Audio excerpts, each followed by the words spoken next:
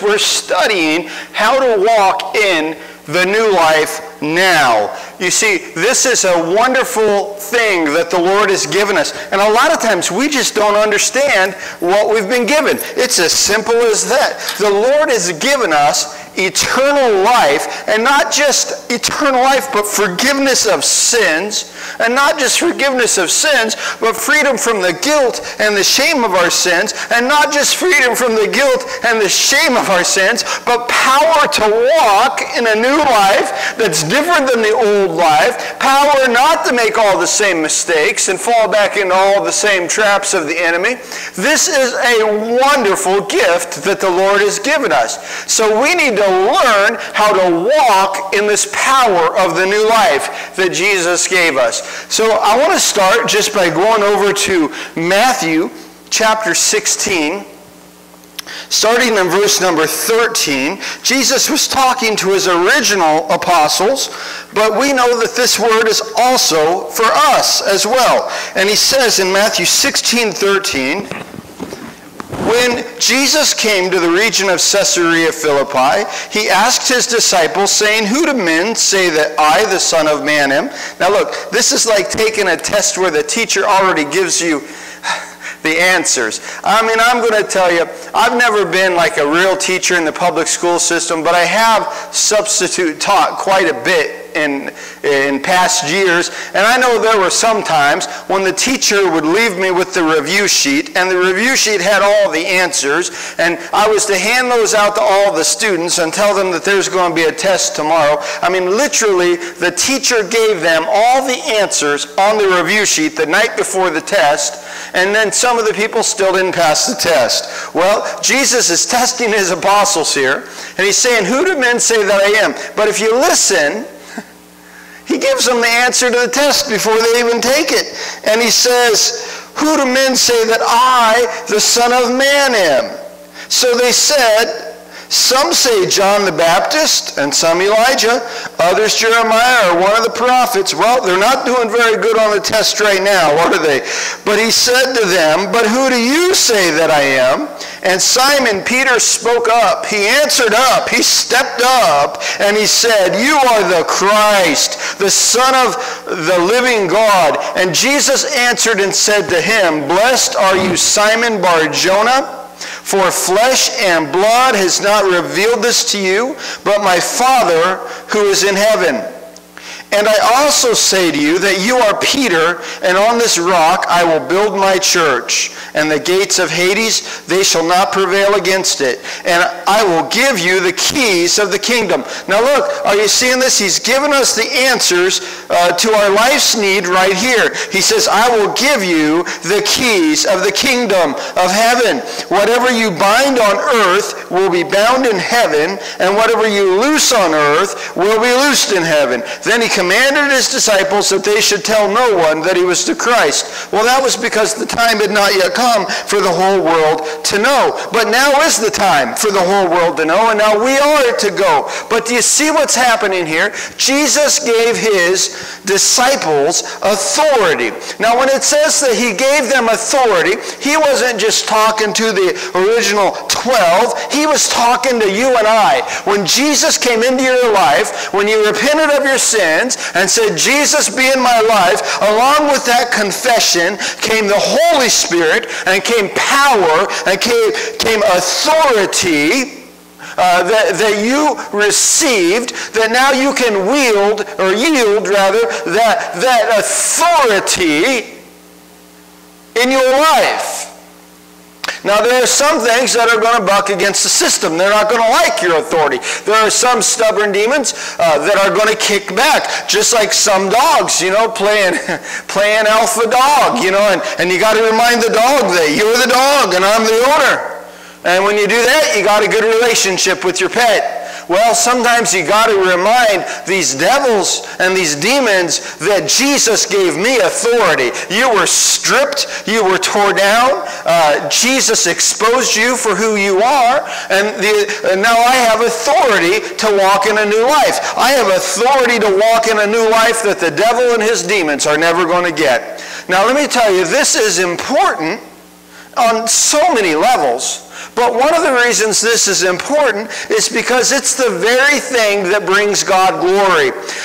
You see, Jesus is the king. We say amen to that. But where is the evidence of him being the king? When he gave us authority as his disciples, and then we went out and learned how to exercise that authority, and we began casting out demons and healing the sick and prospering and living a new life, not just being forgiven of our sins, but escaping all the same old sin traps, and loving people that hate us and misuse us. When these things begin to happen, then what happens is Jesus gets glory. It is an evidence, it is a proof that he is who he said he is. Now, if I said, to you, I'm the sheriff and I give you authority to go over and make a citizen's arrest of your neighbor, well, that's not real authority because I'm not really the sheriff, and I don't think that's a real decree that the sheriff can really make.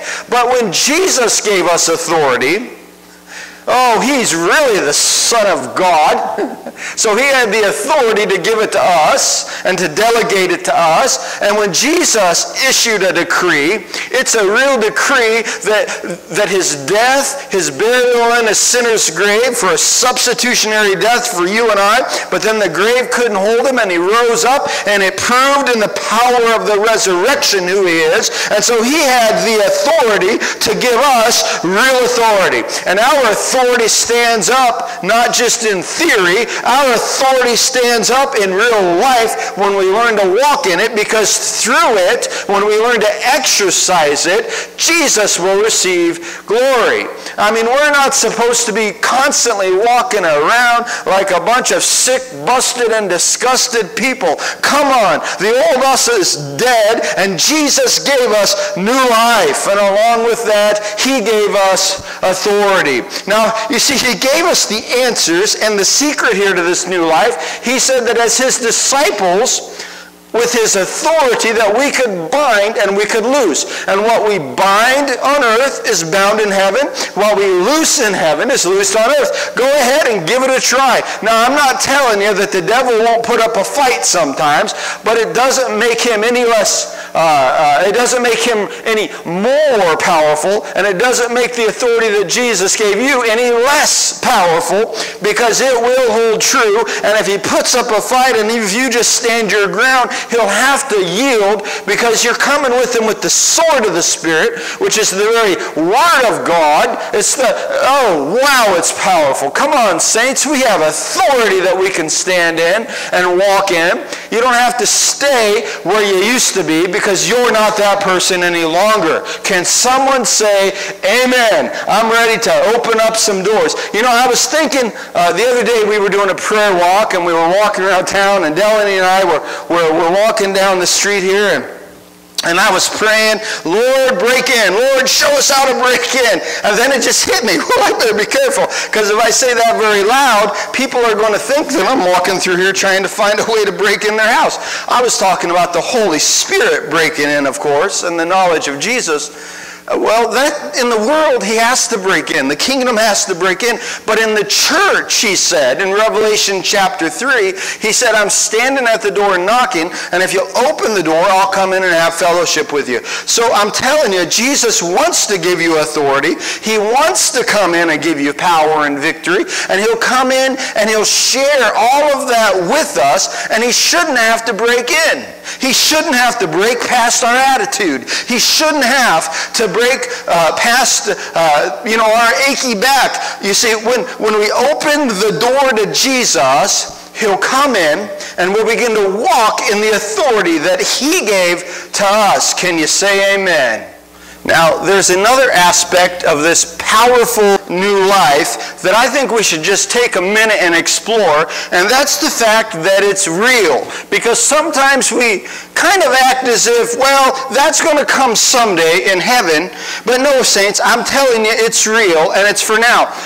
Maybe you've heard it before. It's not original to me. Many theologians have said it, that the kingdom of God is now and it's not yet. In one sense, it's now, and in another sense, it's not yet. I think the best illustration of this that I see in Scripture comes from the life of King David. Because from the moment from the moment that Samuel dumped the oil on David's head on that hillside, David was king. He was as much king as he would ever be. But David didn't come into the full manifestation of his kingship until years later. Now, it was years later when he sat upon the throne and ruled with an iron scepter that everybody had to acknowledge him as king. But early on the hillside, the anointing came upon him, and he was able from that time to begin to walk in many of the kingly aspects. And he was already as much king as he would ever be, especially for those who recognized his anointing. Now, this has significance in what we're talking about, because God's kingdom is now. Jesus has already come. He's risen from the dead. That same power lives in us. He's given us authority in the here and now, and yet some aspects we're not going to see till later. Now, I don't want to take all the time to explore why that might be. Sometimes, like it or not, it is because of our lack of faith and unbelief. Other times it might be because of what other people are doing, and just because we're in a fallen world and just things are happening. Some of David's growth had to do with his choices, but other parts of David's growth from the anointing to the throne had to do with other people's willingness to receive him. The same principles apply here as we talk about the kingdom breaking in or manifesting itself in our lives. The very same principles apply. Now, Jesus is just as much my king as a believer as he's ever going to be. I recognize who he is. And so I'm going to begin treating him like that now. He's not going to be more of a savior later, more of a redeemer later. He's going to be just as much as he is right now. But the fullness of that sometimes I'll see later. But here's the question. How much of the fullness of his authority should we see now? Now, in Jesus' case, it's not him growing in, to his godliness like David was growing into his throne, but it's us growing up under him as sons of God and learning to walk in the authority that he as king bestowed upon us. It's about us growing up into it, and Jesus is giving us that space of time to learn to grow in this world and in this reality to declare his glory. I hope that makes sense. At another time, I'd love to explore that a little bit deeper and a little bit more. But I want to go to Colossians chapter 3, verses 1 through 8. I probably won't get through all those verses, but that's the passage. And I want to explore this whole idea of this being real authority, real new life. It's not pie in the sky or something just for heaven coming someday. It's also here right now for us to walk in this authority that Jesus gave us and to walk in this new life that he's given us. So Colossians chapter 3, and I'm using NLT, New Living Translation. I think in this particular passage, it brings out some really good things, but all the translations are good. It's the Word of God. So we're going to look at verse 1. Since you have been raised to new life with Christ. I want to just start right there. You see, it's not just talking to the original 12 or to the early church. It's talking to us. You're a you. If Jesus is in your life, he's talking to you. He's talking to me. That's what the Word says, and I'll take it. He says, we have been raised into new life. Do you see, it's past tense. The kingdom is coming. We will, someday be perfected like Jesus, but we've already been raised into new life. The old me is dead, the old has passed away, and the new has already come. So that means that this authority and this new life is for right now. It's not just for heaven, it's for now that we have this authority and power issued by the decree of Jesus and the power of the Holy Spirit. Look, he goes on to say, set your sights on the realities of heaven. I love it how the NLT brings that out, the realities of heaven. Heaven is real life. The kingdom of God is real. Now, when I say reality, it doesn't mean that we're to deny this reality. It's very possible for us to live in multiple realities. Now, I'm not talking about some new Disney movie right now. I'm talking about the truth of this. That when I say we can live in multiple realities, there's the natural earthly realm, and then there's the heavenly realm where we're seated with Christ. All right? So, for instance, I said back earlier, if my back is hurting, it's a reality. I don't have to deny the fact that my back is hurting. My back hurts. If it hurts, it hurts. That is reality. But there's a higher reality that says Jesus is the healer, and I can exercise authority, and I can speak to it, and I can believe him for it, and he can heal my back. And many, many times when we believe in him for it, we've experienced that power of him raising us back up, sometimes instantly, sometimes over time. But if we stick with it, that authority that he gave us will manifest itself. And yes, it was real. My back did hurt, but it's just as real that my back doesn't hurt now. And it's just as real that my back didn't hurt before. And then my back hurt, and then it doesn't hurt again. Do you see? All of these things are real, even though our experiences may vary. So I'll try to illustrate this a little bit. You know, this is a small church that we're pastoring right now. We're going to believe God, and it's going to grow and everything. And I'm just a nobody trying to tell everybody about somebody, as the song says. But I'm also a son of God at the same time. And I also walk in authority. And I preach in this little church of just a few people right now, and it is the reality. It's the truth. Let's not deny it. It's where we're at. But at the same time, I've been on mission trips where I've seen whole villages give their life to Christ. On one particular trip, an entire village in India gave their life to Jesus. A Hindu village with one known Christian in it gave their life to Jesus when I preach, not because I'm a great preacher, but because we went in authority of Jesus, proclaimed who he was, and people responded to that. So you see, that's just as much my reality as preaching in this little church is. Both are realities. We get to choose which reality we want to spend most of the time in, because both are real. And it's very true that if you catch me when I'm hot and on fire and full of the anointing on a Sunday morning, now I hope it won't always be true, but you might find me as a different man on a Monday morning after virtue's gone out of me, and after I've ministered to people for the weekend. I'm the same man. It's it's the same. That's just as real on Monday morning as the anointing was on Sunday morning.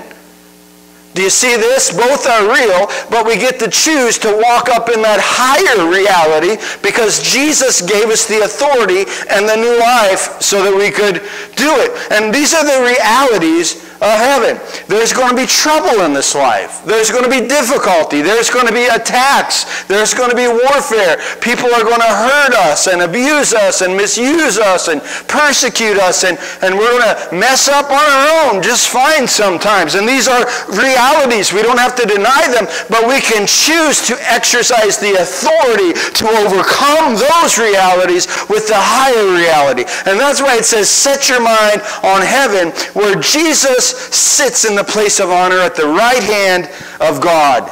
Jesus sits in the place of honor. You see, when Jesus is honored, his kingdom will manifest itself. He's still the king. The reality is that Jesus is the king of this whole world, and the devil's been displaced. Can someone say amen? But when you come into this place where we honor Jesus, where we sing worship songs, and where we have a humble, teachable spirit before the Lord, and we invite him and honor him as king, his kingdom manifests itself in this place. He's always the same king, but there's a greater manifestation of that reality here because of the honor that we give him in this place. Come on, somebody. Now he says in verse 2, think about the things of heaven, not the things of earth, for you died to this life, and your real life is hidden with Christ in God. You see, it's a real life that he gave us. It's not a Sunday school story. It's not a children's book. It's not a pie-in-the-sky scenario. Jesus gave us real life. We died a real death because he died in our place. He died on a real cross, was in a real tomb, and had a real rising from the dead. And now we have real power in us because he died in our place. And now we have real new life. He's given us new life because we've hidden our life in Him. And that's what it's talking about. He took our identity to give us His identity. And because of that, we can now walk in new life. You need to understand something. When I speak to something in the authority that Jesus gave me, I'm not speaking in my authority. I'm speaking in His. I'm hidden in Christ. So it's not like I'm speaking it. It's like He is speaking it. Oh, come on. Now, you know, God forbid, but if you went out and you bought a car and then you can't make the payments, and so the bank sent someone out to repo your car, that's not going to happen to anyone in this place. Say amen. But the bank sends someone out to repo your car, and then some big old burly guy comes out, bigger than you are, and he gets out the chains and you know, puts it down and starts pulling it up on the ramp to take your car away. That's not the banker. That's not the man with the authority to take your car. It's some banker wearing some suit sitting up in Cleveland that has the authority to take your car. But he's issued that authority, and so that man gets to go out under his authority and take the car. Now listen, nothing negative like that's coming into your life. I'm just illustrating for you that just because Jesus told us to do it, that it's not really our authority, it's His, and we're just obeying what He said to do. So when we believe God that He'll reach people, and so we witness to them, it's not because we think we're a good talker, it's because we're believing in His authority that He'll do what He said He would do. We're under authority, man. We're operating under His authority when we do these things. When we go and we pray for the sick, which we do, we believe for healing. Now, sometimes we don't always get a manifestation of it. But there is the reality that the healing is for now, whether we get a manifestation of it or not. It's just as real now as it'll be in heaven, whether or not we see the now manifestation of it. It's now and it's not yet. But when we pray for the sick, we do it because Jesus said to do it, and He said that when we do it, that we would have authority to heal the sick. Now, there's no power in me to heal the sick, but there's power in Jesus to heal the sick. Come on, somebody. And the same power that raised Him from the dead is in me, so I speak in His power and His authority, and then we see a manifestation of it. Now, I don't see enough of it yet. I don't see as much of it as I want to see yet. I will see it, and there will be more of it, and we will believe God for it. But I've seen quite a bit of it. Not enough, but I've seen quite a bit of it. On that trip I went on to Colombia years ago, and we went in, and I couldn't speak the language, and there were other interpreters there, and a man was hanging in a hammock in what I call a mud hut, and I didn't know he wasn't even a Christian. And I didn't know he was invalid, and we laid hands on him. He instantly got up, he accepted Jesus, and he was healed. And I said, "You're the most important man in Colombia." Now, I want to see more of it, but the reason that happened wasn't because I'm an American, or because I'm a good preacher. It was because we just exercised the authority of what Jesus said we could do. We believed God for it without even knowing that we were believing God for it. And as we preached to Him, faith rose up and Jesus did the work. Friends, we have the power to live in this new life now. We have the power and the authority to walk this out now. In the name of Jesus, we're believing for it. Amen. Well, I'm going to just kind of conclude it there on this segment, because this is just a recap of the Sunday morning message. I guess you could call it kind of like a Sunday night message. Unfortunately, our recording didn't come out right, but I just felt like the Lord wants this word to get out. So I thought that I was just supposed to summarize it for you here today. I hope you'll be blessed by it. I want you to know that we're available to you if you need us. But most of all, Jesus is always available to you. And He's put His power and His authority in you so that you can live a new life. Now, join us next week for the whole Sunday morning service, I hope, while we explore the next aspect of living this new life now. God bless you, saints.